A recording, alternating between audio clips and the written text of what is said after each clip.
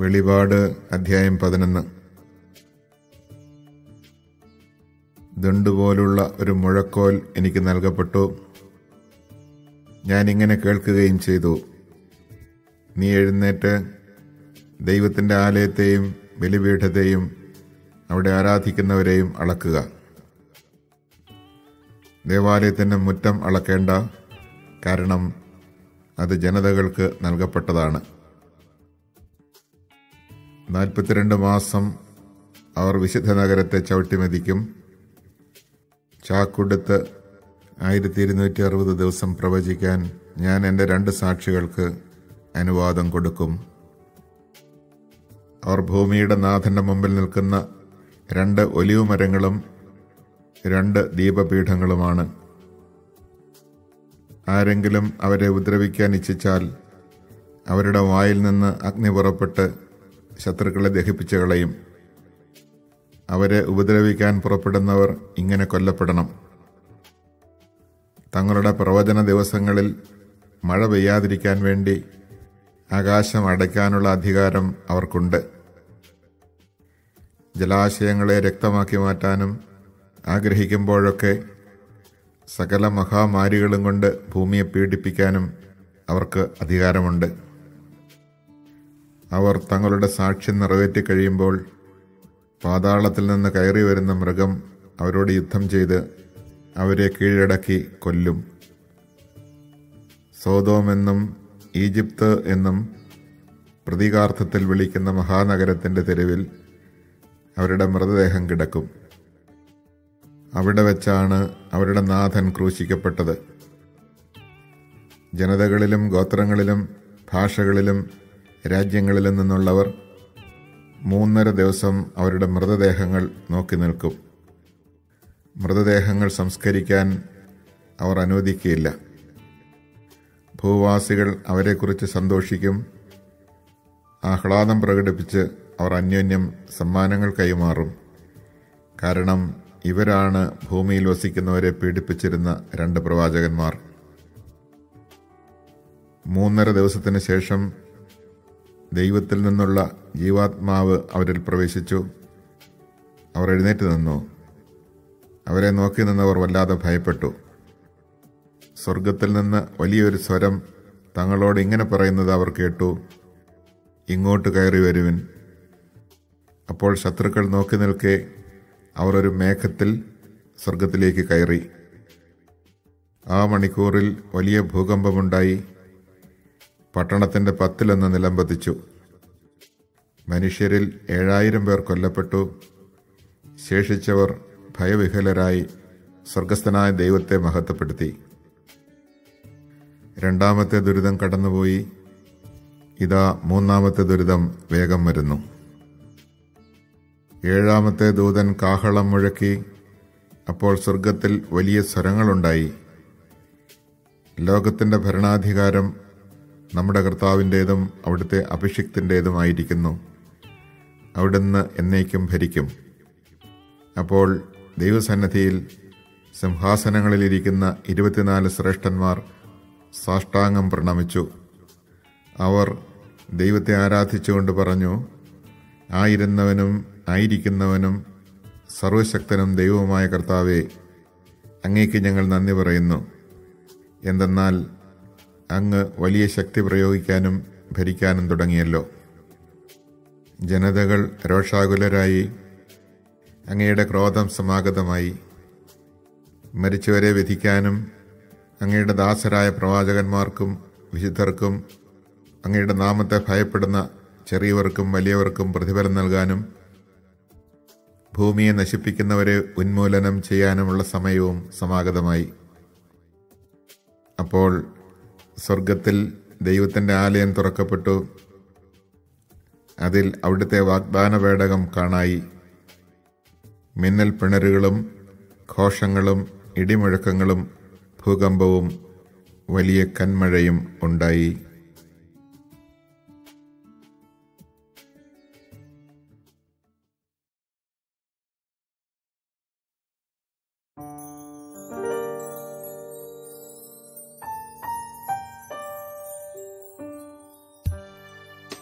വെളിപാട് അധ്യായം 12. സ്വർഗത്തിൽ വലിയ ഒരടയാളം കാണപ്പെട്ടു. സൂര്യനെ ഉടയാടയാക്കിയ ഒരു സ്ത്രീ, അവളുടെ പാദങ്ങൾക്കടിയിൽ ചന്ദ്രൻ, ശിരസിൽ 12 നക്ഷത്രങ്ങൾ കൊണ്ടുള്ള കിരീടം. അവൾ ഗർഭിണിയായിരുന്നു.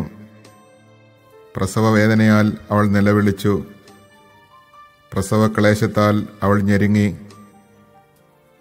സ്വർഗത്തിൽ മറ്റൊരടയാളം കൂടി കാണപ്പെട്ടു. ഇതാ, അഗ്നിമയനായ ഒരു ഉഗ്രസർപ്പം. അതിന് 7 തലയും 10 കൊമ്പും, തലകളിൽ 7 കിരീടങ്ങൾ. അതിൻ്റെ വാൽ ആകാശത്തിലെ നക്ഷത്രങ്ങളിൽ 3-1 വാരിക്കൂട്ടി ഭൂമിയിലേക്ക് എറിഞ്ഞു. ആ സ്ത്രീ പ്രസവിക്കുന്ന കുഞ്ഞിനെ വിഴുങ്ങാൻ സർപ്പം അവളുടെ മുമ്പിൽ കാത്തുനിന്നു. അവൾ ഒരാൺകുട്ടിയെ പ്രസവിച്ചു. സകല ജനപദങ്ങളെയും ഇരുമ്പ് ദണ്ടുകൊണ്ട് ഭരിക്കാനുള്ളവനാണ് അവൻ. അവളുടെ ശിശു ദൈവത്തിൻ്റെയും അവിടുത്തെ സിംഹാസനത്തിൻ്റെയും അടുത്തേക്ക് സംവഹിക്കപ്പെട്ടു. ആ സ്ത്രീ മരുഭൂമിയിലേക്ക് ഓടിപ്പോയി. അവിടെ 1260 ദിവസം അവളെ പോറ്റുന്നതിന് ദൈവം സജ്ജമാക്കിയ ഒരു സ്ഥലമുണ്ടായിരുന്നു. അനന്തരം സ്വർഗത്തിലൊരു യുദ്ധമുണ്ടായി. മിഖായേലും അവൻ്റെ ദൂതന്മാരും സർപ്പത്തോട് പോരാടി. സർപ്പവും അവൻ്റെ ദൂതന്മാരും എതിർത്ത് യുദ്ധം ചെയ്തു. എന്നാൽ അവർ പരാജിതരായി. അതോടെ സ്വർഗത്തിൽ അവർക്ക് ഇടമില്ലാതായി. ആ വലിയ സർപ്പം, സർവ്വലോകത്തെയും വഞ്ചിക്കുന്ന സാത്താനെന്നും പിശാചെന്നും വിളിക്കപ്പെടുന്ന ആ പുരാതന സർപ്പം ഭൂമിയിലേക്ക് വലിച്ചെറിയപ്പെട്ടു, അവനോടുകൂടി അവൻ്റെ ദൂതന്മാരും. സ്വർഗത്തിൽ ഒരു വലിയ സ്വരം വിളിച്ചു പറയുന്നത് ഞാൻ കേട്ടു. ഇപ്പോൾ നമ്മുടെ ദൈവത്തിൻ്റെ രക്ഷയും ശക്തിയും രാജ്യവും അവിടുത്തെ അഭിഷിക്തൻ്റെ അധികാരവും ആഗതമായിരിക്കുന്നു.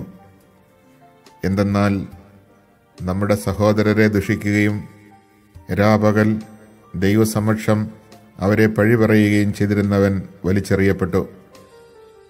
അവരാകട്ടെ കുഞ്ഞാടിൻ്റെ രക്തം കൊണ്ടും സ്വന്തം സാക്ഷ്യത്തിൻ്റെ വചനം കൊണ്ടും അവൻ്റെ മേൽ വിജയം നേടി. ജീവൻ നൽകാനും അവർ തയ്യാറായി. അതിനാൽ സ്വർഗമേ, അതിൽ വസിക്കുന്നവരെ, ആനന്ദിക്കുവിൻ. എന്നാൽ ഭൂമിയെ, സമുദ്രമേ, നിങ്ങൾക്ക് ദുരിതം. ചുരുങ്ങിയ സമയമേ അവശേഷിക്കുന്നുള്ളൂ എന്നറിഞ്ഞ് അരിശം കൊണ്ട് പിശാച് നിങ്ങളുടെ അടുത്തേക്ക് ഇറങ്ങിയിട്ടുണ്ട്. താൻ ഭൂമിയിലേക്ക് എറിയപ്പെട്ടു എന്ന് കണ്ടപ്പോൾ ആൺകുട്ടിയെ പ്രസവിച്ച സ്ത്രീയെ അന്വേഷിച്ച് സർപ്പം പുറപ്പെട്ടു. സർപ്പത്തിൻ്റെ വായിൽ നിന്ന് രക്ഷപ്പെട്ട് തൻ്റെ സങ്കേതമായ മരുഭൂമിയിലേക്ക് പറന്നു പോകാൻ വേണ്ടി ആ സ്ത്രീക്ക് വൻ കഴുകൻ്റെ 2 ചിറകുകൾ നൽകപ്പെട്ടു. സമയവും സമയങ്ങളും സമയത്തിൻ്റെ പകുതിയും അവൾ അവിടെ സംരക്ഷിക്കപ്പെടേണ്ടിയിരുന്നു. സ്ത്രീയെ ഒഴുക്കിക്കളയാൻ സർപ്പം തൻ്റെ വായിൽ നിന്ന് നദി പോലെ ജലം അവളുടെ പിന്നാലെ പുറപ്പെടുവിച്ചു. എന്നാൽ ഭൂമി അവളെ സഹായിച്ചു. അത് വായ് തുറന്ന് സർപ്പം വായിൽ നിന്നൊഴുക്കിയ നദിയെ വിഴുങ്ങിക്കളഞ്ഞു. അപ്പോൾ സർപ്പം സ്ത്രീയുടെ നേരെ കോപിച്ചു. ദൈവകൽപ്പനകൾ കാക്കുന്നവരും യേശുവിന് സാക്ഷ്യം വഹിക്കുന്നവരുമായി അവളുടെ സന്താനങ്ങളിൽ ശേഷിച്ചിരുന്നവരോട് യുദ്ധം ചെയ്യാൻ അത് പുറപ്പെട്ടു. അത് സമുദ്രത്തിൻ്റെ മണൽത്തിട്ടയിൽ നിലയുറപ്പിച്ചു.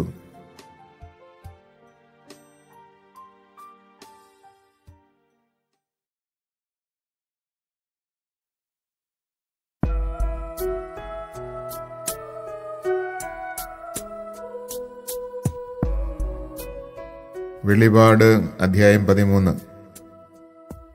കടലിൽ നിന്ന് കയറി വരുന്ന ഒരു മൃഗത്തെ ഞാൻ കണ്ടു. അതിന് 10 കൊമ്പും 7 തലയും, കൊമ്പുകളിൽ 10 രത്നങ്ങളും, തലകളിൽ ദൈവദൂഷണപരമായ ഒരു നാമവും ഉണ്ടായിരുന്നു. ഞാൻ കണ്ട മൃഗം പുള്ളിപ്പുലിയെപ്പോലിരുന്നു. അതിൻ്റെ കാലുകൾ കരടിയുടേതുപോലെ, വായ് സിംഹത്തിൻ്റേതുപോലെയും. സർപ്പം തൻ്റെ ശക്തിയും സിംഹാസനവും വലിയ അധികാരവും അതിന് കൊടുത്തു. അതിൻ്റെ തലകളിലൊന്ന് മാരകമായി മുറിപ്പെട്ടതുപോലെ തോന്നി. എങ്കിലും മരണകാരണമായ ആ മുറിവ് സുഖമാക്കപ്പെട്ടു. ഭൂമി മുഴുവൻ ആ മൃഗത്തെക്കുറിച്ച് ആശ്ചര്യപ്പെട്ടു. മൃഗത്തിന് അധികാരം നൽകിയത് നിമിത്തം അവർ സർപ്പത്തെ ആരാധിച്ചു. അവർ ഇങ്ങനെ പറഞ്ഞുകൊണ്ട് മൃഗത്തെയും ആരാധിച്ചു. ഈ മൃഗത്തെപ്പോലെ ആരുണ്ട്? ഇതിനോട് പോരാടാൻ ആർക്ക് കഴിയും? ദൈവദൂഷണവും വൻപും പറയുന്ന ഒരു വായ അതിന് നൽകപ്പെട്ടു. 42 മാസം പ്രവർത്തനം നടത്താൻ അതിന് അധികാരവും നൽകപ്പെട്ടു. ദൈവത്തിനെതിരെ ദൂഷണം പറയാൻ അത് വായ തുറന്നു. അവിടുത്തെ നാമത്തെയും അവിടുത്തെ വാസസ്ഥലത്തെയും സ്വർഗത്തിൽ വസിക്കുന്നവരെയും അത് ദുഷിച്ചു പറഞ്ഞു. വിശുദ്ധരോട് പടപൊരുതി അവരെ കീഴ്പ്പെടുത്താൻ അതിന് അനുവാദം നൽകി. സകല ഗോത്രങ്ങളുടെയും ജനതകളുടെയും ഭാഷകളുടെയും രാജ്യങ്ങളുടെയും മേൽ അതിന് അധികാരവും ലഭിച്ചു. വധിക്കപ്പെട്ട കുഞ്ഞാടിൻ്റെ ജീവഗ്രന്ഥത്തിൽ ലോകസ്ഥാപനം മുതൽ പേരെഴുതപ്പെടാത്തവരായി ഭൂമിയിൽ വസിക്കുന്ന സർവരും അതിനെ ആരാധിക്കും. ചെവിയുള്ളവൻ കേൾക്കട്ടെ. തടവിലാക്കപ്പെടേണ്ടവൻ തടവിലേക്ക് പോകുന്നു. വാളുകൊണ്ട് വധിക്കുന്നവൻ വാളിനിരയാകണം. ഇവിടെയാണ് വിശുദ്ധരുടെ സഹനശക്തിയും വിശ്വാസവും. ഭൂമിക്കടിയിൽ നിന്ന് കയറി വരുന്ന വേറൊരു മൃഗത്തെ ഞാൻ കണ്ടു. അതിന് കുഞ്ഞാടിൻ്റേതുപോലെയുള്ള 2 കൊമ്പുകൾ ഉണ്ടായിരുന്നു. അത് സർപ്പത്തെപ്പോലെ സംസാരിച്ചു. അത് ആദ്യത്തെ മൃഗത്തിൻ്റെ എല്ലാ അധികാരവും അതിൻ്റെ മുമ്പിൽ പ്രയോഗിച്ചു. മാരകമായ മുറിവ് സുഖമാക്കപ്പെട്ട ആദ്യത്തെ മൃഗത്തെ ആരാധിക്കാൻ അത് ഭൂമിയെയും ഭൂവാസികളെയും നിർബന്ധിച്ചു. ആകാശത്തു നിന്ന് ഭൂമിയിലേക്ക് തീ ഇറക്കുക പോലും ചെയ്ത് വലിയ അടയാളങ്ങളും മനുഷ്യരുടെ മുമ്പാകെ അത് കാണിച്ചു. മൃഗത്തിൻ്റെ മുമ്പിൽ പ്രവർത്തിക്കാൻ തനിക്ക് അനുവദിക്കപ്പെട്ടിരുന്ന അടയാളങ്ങൾ വഴി അത് ഭൂവാസികളെ വഴിതെറ്റിച്ചു. വാളുകൊണ്ട് മുറിവേറ്റിട്ടും ജീവൻ നഷ്ടപ്പെടാതിരുന്ന മൃഗത്തിൻ്റെ പ്രതിമയുണ്ടാക്കാൻ അത് ഭൂവാസികളോട് നിർദ്ദേശിച്ചു. മൃഗത്തിൻ്റെ പ്രതിമയ്ക്ക് ജീവശ്വാസം പകരാൻ അതിന് അനുവാദം കൊടുക്കപ്പെട്ടു. പ്രതിമയ്ക്ക് സംസാരശക്തി ലഭിക്കാനും പ്രതിമയെ ആരാധിക്കാത്തവരെ കൊല്ലിക്കാനും വേണ്ടിയായിരുന്നു അത്. ചെറിയവരും വലിയവരും ധനികരും ദരിദ്രരും സ്വതന്ത്രരും അടിമകളുമായ എല്ലാവരുടെയും വലതു കൈയിലോ നെറ്റിയിലോ മുദ്ര കുത്തണമെന്ന് അത് നിർബന്ധിച്ചു. മൃഗത്തിൻ്റെ നാമമോ നാമത്തിൻ്റെ സംഖ്യയോ മുദ്രയടിക്കപ്പെടാത്തവർക്ക് കൊടുക്കൽ വാങ്ങൽ അസാധ്യമാക്കാൻ വേണ്ടിയായിരുന്നു അത്. ഇവിടെയാണ് ജ്ഞാനം ആവശ്യമായിരിക്കുന്നത്. ബുദ്ധിയുള്ളവൻ മൃഗത്തിൻ്റെ സംഖ്യ കണക്ക് കൂട്ടട്ടെ. അതൊരു മനുഷ്യൻ്റെ സംഖ്യയാണ്. ആ സംഖ്യ 666.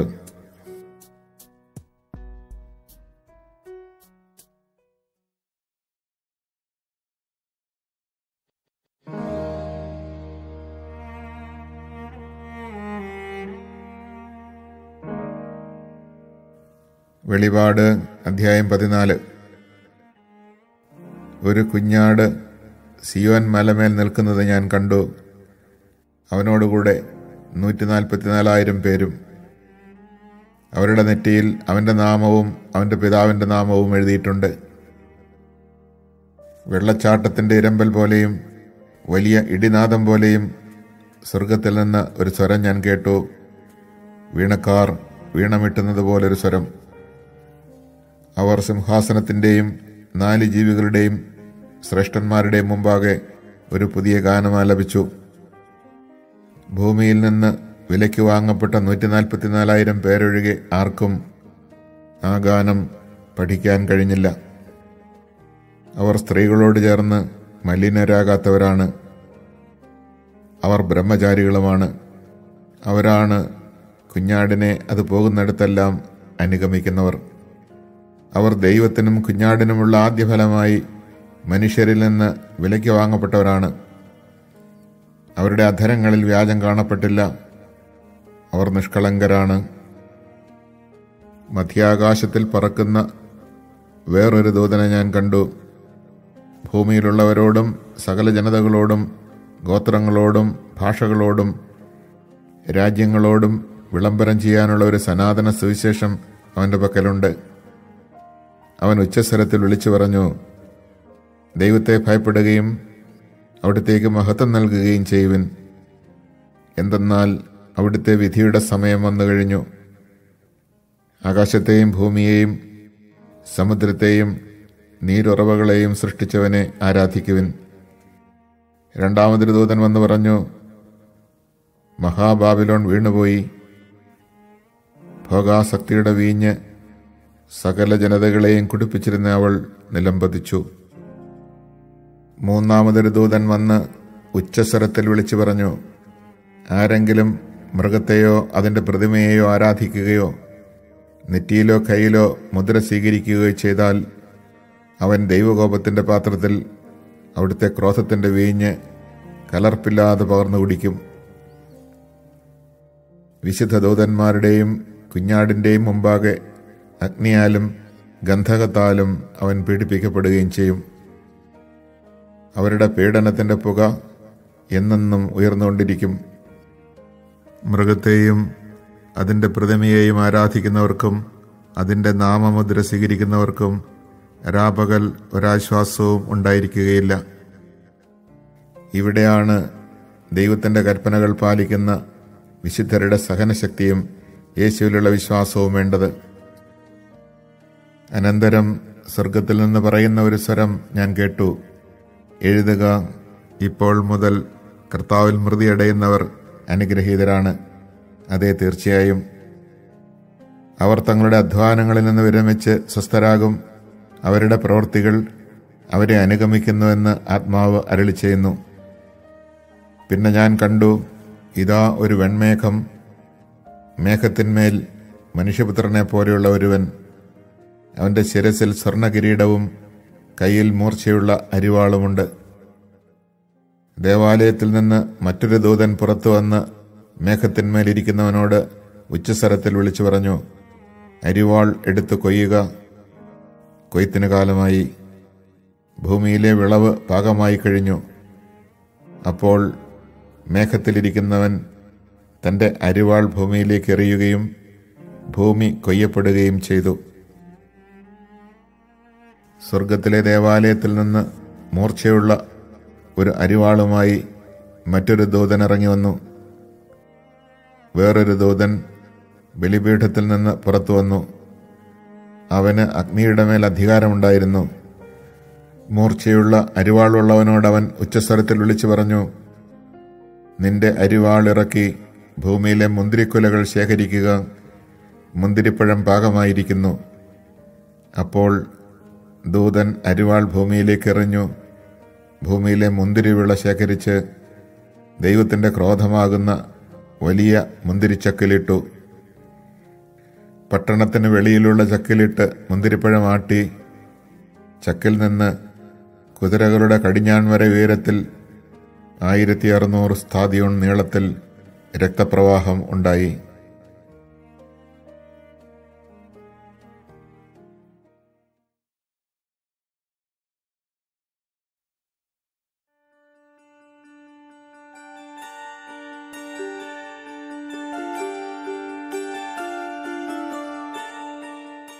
വെളിപാട് അധ്യായം 15. സ്വർഗത്തിൽ മഹത്വം വിസ്മയാവഹവുമായ മറ്റൊരടയാളം ഞാൻ കണ്ടു. 7 മഹാമാരികളേന്തിയ 7 ദൂതന്മാർ. ഈ മഹാമാരികൾ അവസാനത്തേതാണ്. എന്തെന്നാൽ ഇവയോടെയാണ് ദൈവത്തിൻ്റെ ക്രോധം അവസാനിക്കുന്നത്.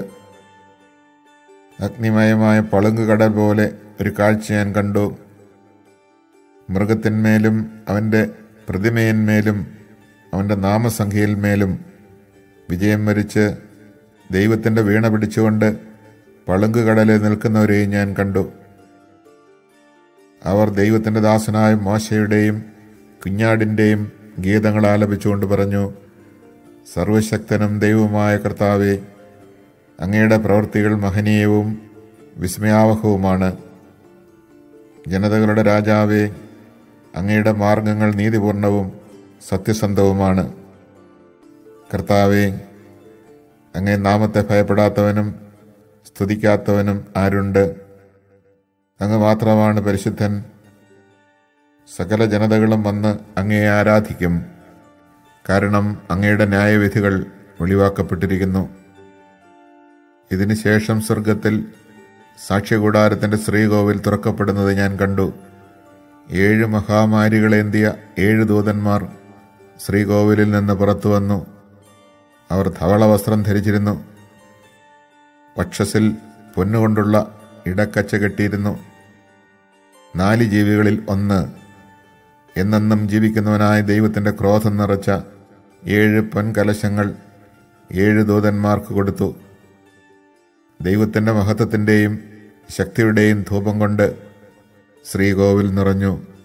7 ദൂതന്മാരുടെ 7 മഹാമാരികളും അവസാനിക്കുവോളം ഒരുവനും ശ്രീകോവിലിൽ പ്രവേശിക്കുവാൻ കഴിഞ്ഞില്ല.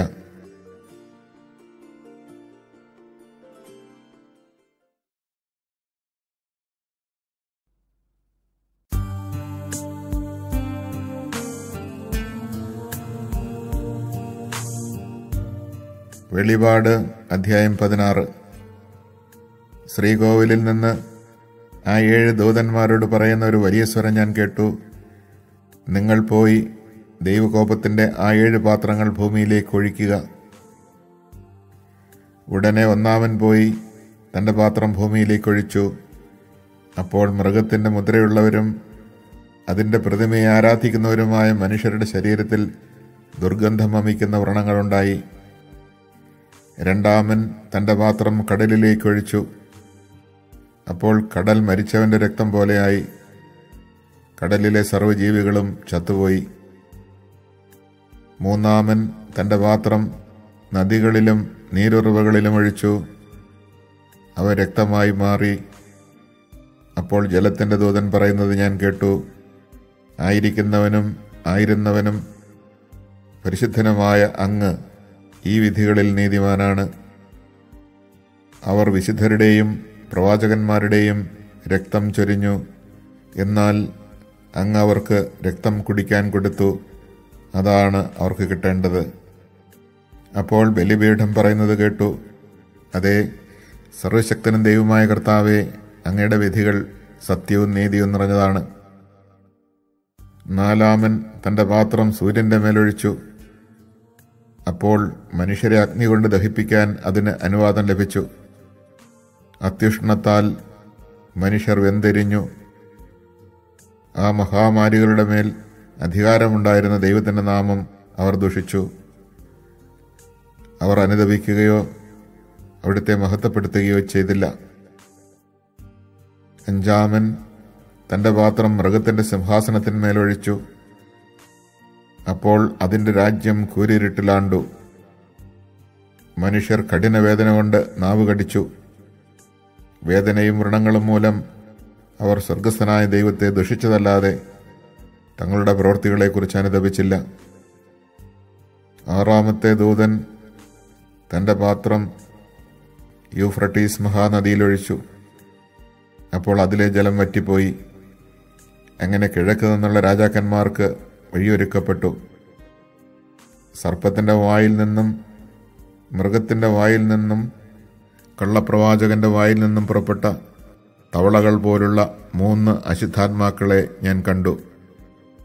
അവർ സർവശക്തനായ ദൈവത്തിൻ്റെ മഹാദിനത്തിലെ യുദ്ധത്തിനായി ലോകമെമ്പാടുമുള്ള രാജാക്കന്മാരെ ഒന്നിച്ചുകൂട്ടാൻ പുറപ്പെട്ടവരും അടയാളങ്ങൾ കാണിക്കുന്നവരുമായ പൈശാചികാത്മാക്കളാണ്. ഇതാ, ഞാൻ കള്ളനെപ്പോലെ വരുന്നു.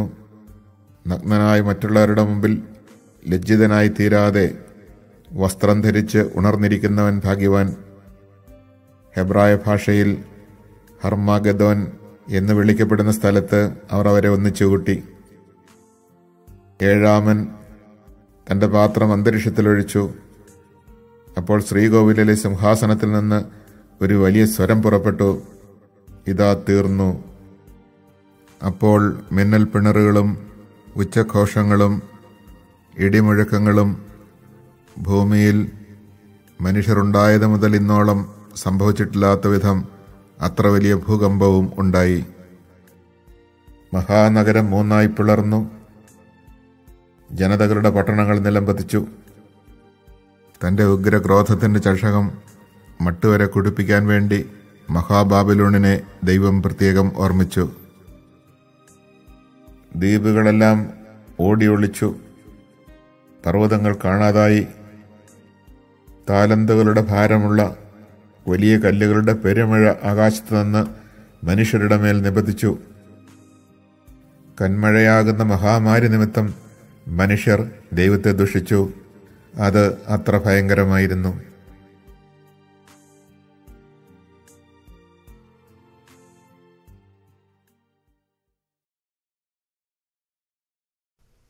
Chapter 11.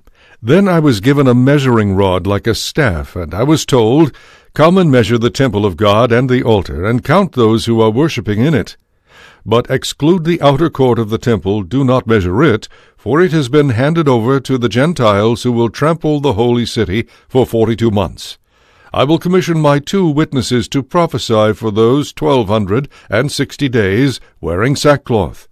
These are the 2 olive trees and the 2 lampstands that stand before the Lord of the earth. If anyone wants to harm them, fire comes out of their mouths and devours their enemies.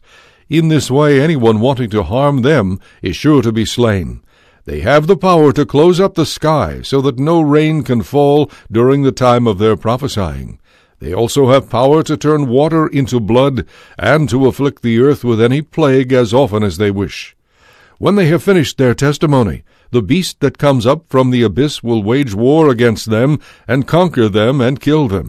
Their corpses will lie in the main street of the great city, which has the symbolic names Sodom and Egypt, where indeed their Lord was crucified. Those from every people, tribe, tongue, and nation will gaze on their corpses for 3.5 days, and they will not allow their corpses to be buried. The inhabitants of the earth will gloat over them and be glad and exchange gifts because these 2 prophets tormented the inhabitants of the earth. But after the 3.5 days, a breath of life from God entered them. When they stood on their feet, great fear fell on those who saw them. Then they heard a loud voice from heaven say to them, Come up here. So they went up to heaven in a cloud as their enemies looked on. At that moment there was a great earthquake, and 1/10 of the city fell in ruins. 7,000 people were killed during the earthquake. The rest were terrified, and gave glory to the God of heaven. The second woe has passed, but the third is coming soon. Then the 7th angel blew his trumpet. There were loud voices in heaven saying, The kingdom of the world now belongs to our Lord and to his anointed, and he will reign forever and ever. The 24 elders who sat on their thrones before God prostrated themselves and worshipped God, and said, We give thanks to you, Lord God Almighty, who are and who were, for you have assumed your great power and have established your reign. The nations raged, but your wrath is come, and the time for the dead to be judged, and to recompense your servants the prophets and the holy ones, and those who fear your name, the small and the great alike, and to destroy those who destroy the earth. Then God's temple in heaven was opened, and the ark of his covenant could be seen in the temple. There were flashes of lightning, rumblings, and peals of thunder, an earthquake, and a violent hailstorm. Chapter 12. A great sign appeared in the sky, a woman clothed with the sun, with the moon under her feet, and on her head a crown of 12 stars. She was with child and wailed aloud in pain as she labored to give birth. Then another sign appeared in the sky. It was a huge red dragon, with 7 heads and 10 horns, and on its heads were 7 diadems. Its tail swept away 1/3 of the stars in the sky, and hurled them down to the earth. Then the dragon stood before the woman about to give birth, to devour her child when she gave birth. She gave birth to a son, a male child, destined to rule all the nations with an iron rod.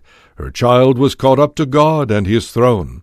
The woman herself fled into the desert, where she had a place prepared by God, that there she might be taken care of for 1260 days. Then war broke out in heaven. Michael and his angels battled against the dragon. The dragon and its angels fought back, but they did not prevail, and there was no longer any place for them in heaven. The huge dragon, the ancient serpent, who is called the devil and Satan, who deceived the whole world, was thrown down to earth, and its angels were thrown down with it.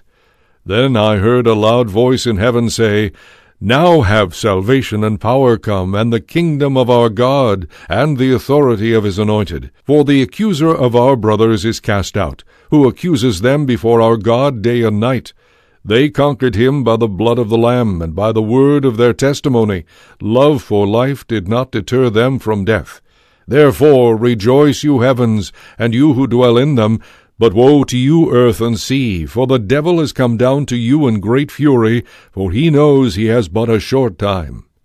When the dragon saw that it had been thrown down to the earth, it pursued the woman who had given birth to the male child. But the woman was given the 2 wings of the great eagle, so that she could fly to her place in the desert, where, far from the serpent, she was taken care of for a year, 2 years and a half year. The serpent, however, spewed a torrent of water out of his mouth after the woman, to sweep her away with the current. But the earth helped the woman, and opened its mouth, and swallowed the flood that the dragon spewed out of its mouth. Then the dragon became angry with the woman, and went off to wage war against the rest of her offspring, those who keep God's commandments and bear witness to Jesus. It took its position on the sand of the sea. Chapter 13. Then I saw a beast come out of the sea with 10 horns and 7 heads. On its horns were 10 diadems, and on its heads blasphemous names. The beast I saw was like a leopard, but it had feet like a bear's, and its mouth was like the mouth of a lion. To it the dragon gave its own power and throne, along with great authority. I saw that one of its heads seemed to have been mortally wounded, but this mortal wound was healed. Fascinated, the whole world followed after the beast.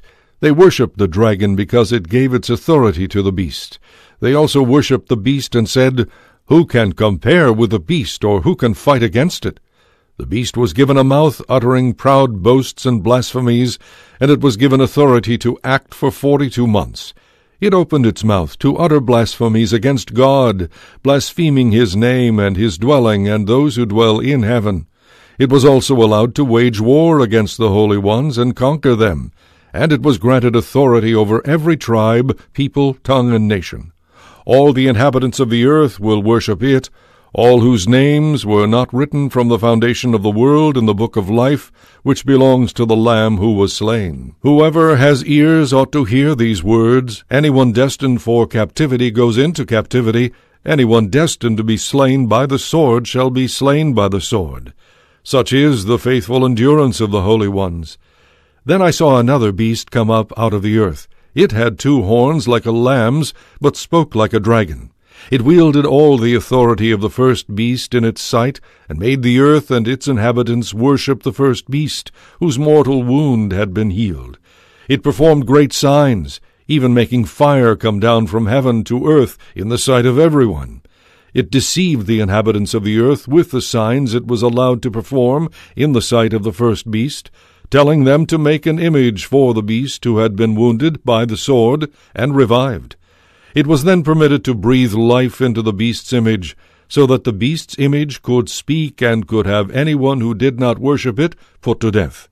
It forced all the people, small and great, rich and poor, free and slave, to be given a stamped image on their right hands or their foreheads, so that no one could buy or sell except one who had the stamped image of the beast's name or the number that stood for its name. Wisdom is needed here. One who understands can calculate the number of the beast, for it is a number that stands for a person. His number is 666. Chapter 14. Then I looked, and there was the Lamb standing on Mount Zion, and with him 144,000, who had his name and his Father's name written on their foreheads. I heard a sound from heaven like the sound of rushing water, or a loud peal of thunder.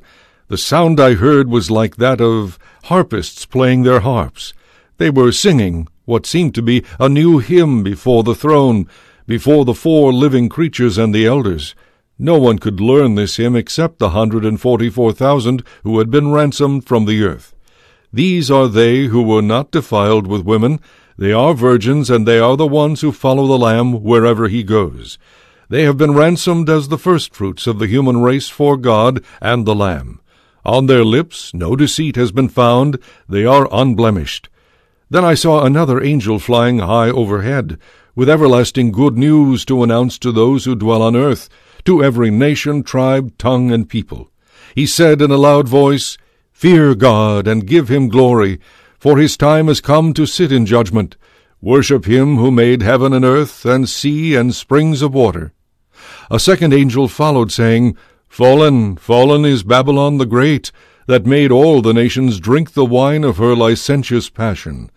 A third angel followed them, and said in a loud voice, "Anyone who worships the beast or its image, or accepts its mark on forehead or hand, will also drink the wine of God's fury, poured full strength into the cup of wrath, and will be tormented in burning sulphur before the holy angels and before the Lamb. The smoke of the fire that torments them will rise forever and ever, and there will be no relief day or night for those who worship the beast or its image, or accept the mark of its name. Here is what sustains the holy ones who keep God's commandments and their faith in Jesus. I heard a voice from heaven say, "Write this, Blessed are the dead who die in the Lord from now on. Yes," said the Spirit, "let them find rest from their labors, for their works accompany them." Then I looked, and there was a white cloud, and sitting on the cloud one who looked like a son of man, with a gold crown on his head and a sharp sickle in his hand. Another angel came out of the temple, crying in a loud voice to the one sitting on the cloud, "Use your sickle and reap the harvest, for the time to reap has come, because the earth's harvest is fully ripe." So the one who was sitting on the cloud swung his sickle over the earth, and the earth was harvested. Then another angel came out of the temple in heaven, who also had a sharp sickle. Then another angel came from the altar, who was in charge of the fire, and cried out in a loud voice to the one who had the sharp sickle, "Use your sharp sickle, and cut the clusters from the earth's vines, for its grapes are ripe." So the angel swung his sickle over the earth, and cut the earth's vintage. He threw it into the great winepress of God's fury. The winepress was trodden outside the city, and blood poured out of the winepress to the height of a horse's bridle for 200 miles. Chapter 15. Then I saw in heaven another sign, great and awe-inspiring, 7 angels with the 7 last plagues, for through them God's fury is accomplished. Then I saw something like a sea of glass mingled with fire. On the sea of glass were standing those who had won the victory over the beast and its image, and the number that signified its name. They were holding God's harps, and they sang the song of Moses, the servant of God, and the song of the Lamb. Great and wonderful are your works, Lord God Almighty. Just and true are your ways, O King of the nations. Who will not fear you, Lord, or glorify your name? For you alone are holy. All the nations will come and worship before you, for your righteous acts have been revealed. After this I had another vision. The temple that is the heavenly tent of testimony opened, and the 7 angels with the 7 plagues came out of the temple. They were dressed in clean white linen, with a gold sash around their chests. One of the 4 living creatures gave the 7 angels 7 gold bowls filled with the fury of God, who lives forever and ever. Then the temple became so filled with the smoke from God's glory and might that no one could enter it until the 7 plagues of the 7 angels had been accomplished. Chapter 16. I heard a loud voice speaking from the temple to the 7 angels, "Go and pour out the 7 bowls of God's fury upon the earth." The first angel went and poured out his bowl on the earth. Festering and ugly sores broke out on those who had the mark of the beast or worshipped its image. The second angel poured out his bowl on the sea. The sea turned to blood like that from a corpse. Every creature living in the sea died. The third angel poured out his bowl on the rivers and springs of water. These also turned to blood. Then I heard the angel in charge of the water say, "You are just, O Holy One, who are and who were, in passing this sentence. For they have shed the blood of the holy ones and the prophets, and you have given them blood to drink. It is what they deserve. Then I heard the altar cry out, Yes, Lord God Almighty, your judgments are true and just. The fourth angel poured out his bowl on the sun. It was given the power to burn people with fire. People were burned by the scorching heat and blasphemed the name of God who had power over these plagues, but they did not repent or give him glory. The fifth angel poured out his bowl on the throne of the beast. Its kingdom was plunged into darkness, and people bit their tongues in pain and blasphemed the God of heaven because of their pains and sores, but they did not repent of their works. The sixth angel emptied his bowl on the great river Euphrates. Its water was dried up to prepare the way for the kings of the east. I saw 3 unclean spirits, like frogs, come from the mouth of the dragon, from the mouth of the beast, and from the mouth of the false prophet. These were demonic spirits who performed signs. They went out to the kings of the whole world to assemble them for the battle on the great day of God the Almighty. Behold, I am coming like a thief. Blessed is the one who watches and keeps his clothes ready, so that he may not go naked and people see him exposed. Then they assembled the kings in the place that is named Armageddon in Hebrew. The seventh angel poured out his bowl into the air. A loud voice came out of the temple from the throne, saying, It is done. Then there were lightning flashes, rumblings, and peals of thunder, and a great earthquake. It was such a violent earthquake that there has never been one like it since the human race began on earth. The great city was split into 3 parts, and the Gentile cities fell. But God remembered great Babylon, giving it the cup filled with the wine of his fury and wrath. Every island fled, and mountains disappeared. Large hailstones like huge weights came down from the sky on people, and they blasphemed God for the plague of hail, because this plague was so severe.